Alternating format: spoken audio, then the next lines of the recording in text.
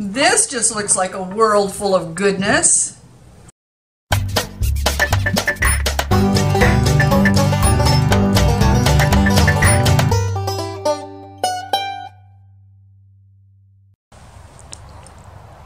My nutrition spot for today refers back to yesterday. I mentioned that if you put a little dollop of fat on your vegetables or when you cook with them, that it makes your body be able to take out the nutrients better. And then I thought, wow, I don't know that I've ever really heard that before. Let me go back and see if it's founded in research. So I did. And I found that a study was done at Iowa State in 2004. And that's where they came up with the information. What they did was they had people eat a normal salad. And they had them use just like a low-fat dressing on there. And then they took a blood test. And they couldn't find any of the nutrients that were in those salads in their bloodstream.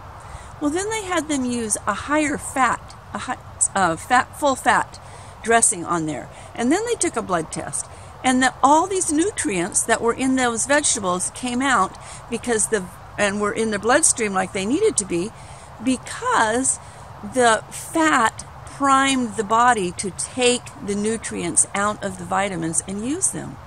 So we do need to use some good butter, or ghee, it's spelled G-H-E-E, coconut oil when we're cooking our vegetables, and then use a really good salad dressing that you probably want to homemade, make one, and then use a full fat so that it helps when you're having a salad. You want to be able to put the good fat on there to be able to help the nutrients draw out and your body to be able to use them. That's my spot for the day. For today's exercise ditty, I want to talk to you a little bit about cardio-respiratory training.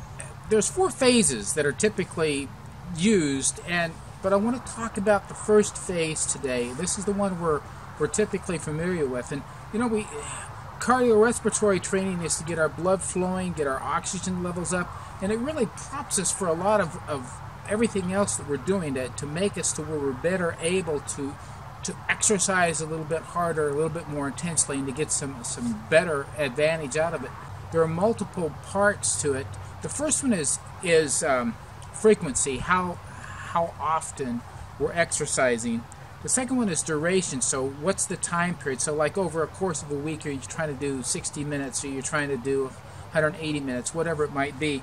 And the third one is the duration of the sessions. So if you want to do 180 minutes in a week, then how many sessions you're going to do? If you're going to do 6 sessions, you're going to divide that by 180 by 6, and that's going to be 30-minute sessions 6 times a week, whatever. So set your goal on what you want it to be. If it's 60 minutes, it's 60 minutes. Divide that by 4. That's 4 times a week, 15 minutes at a time that you're going to be doing the aerobic-based training.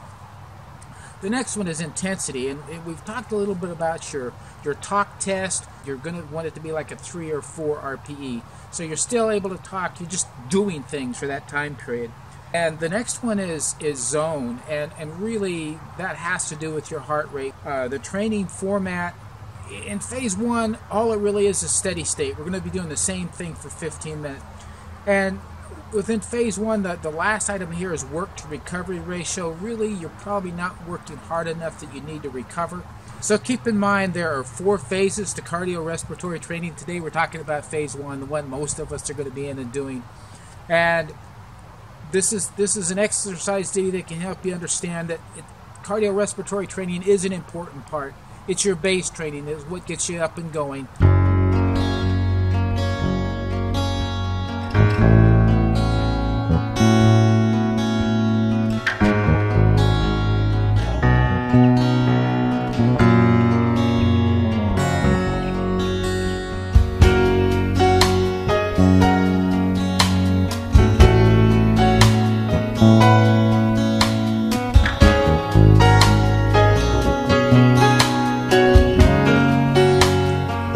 Shown you chicken from the tiny little ones to the pullets to as they're growing, and then we butchered them. And then when we were all done, we had them where we have put them into a shrink wrap, and we've got our label on them.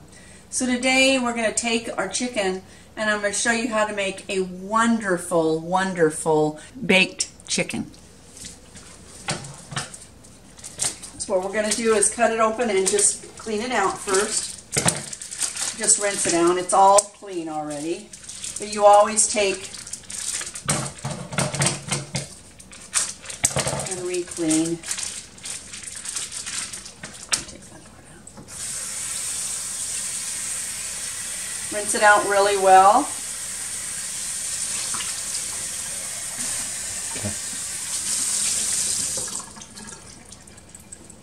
It's all rinsed off.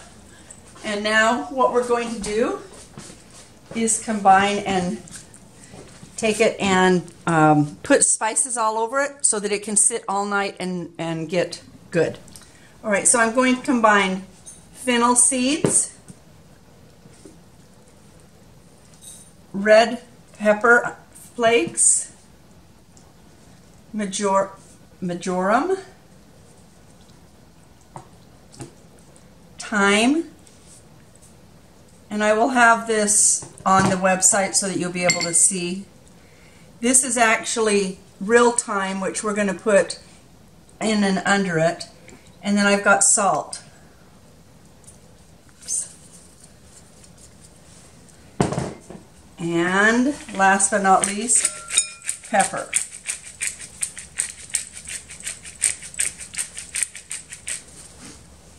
All right, I'm going to combine this all together.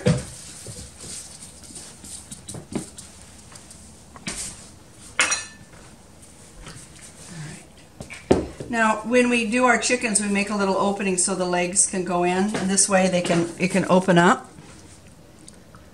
I'm going to rub it all over with olive oil.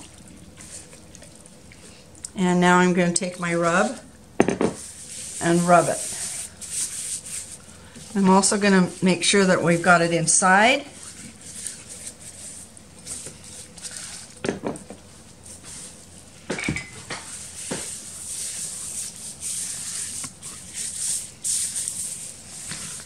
Rub it up good. Then what I do is I take and split this so that it opens up the skin just a little bit. You see my finger is inside the skin.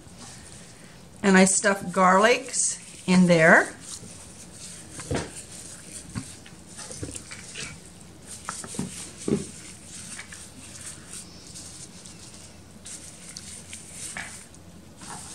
I stick onions up inside of there. So we make it a little bumpy, but that's okay because we're just going for great flavor. Then I'm taking the rest of the onions and putting them inside.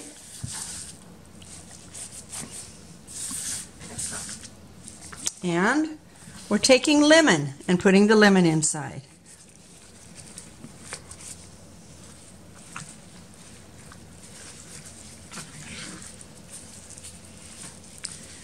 Now this is going to, I'm going to connect these back up again, and I'm going to cover it with plastic wrap, and this is going to marinate overnight for us, and then tomorrow we're going to put it into an oven that's 300 degrees with red potatoes and carrots around it. So it's the next day. This is marinated all night. It didn't have to, but for us we chose to have it do that. I've taken red potatoes and carrots, and I'm going to toss them with olive oil and rosemary leaves. I'm going to work it all together so that they're all covered.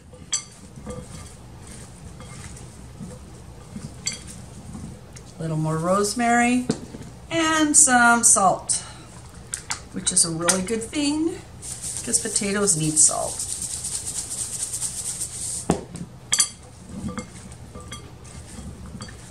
Okay, so I'm going to take this chicken, and you remember I had the thyme that's on the bottom here, and I'm going to leave it on the bottom. Leave that there and then put all of these around it. This just looks like a world full of goodness.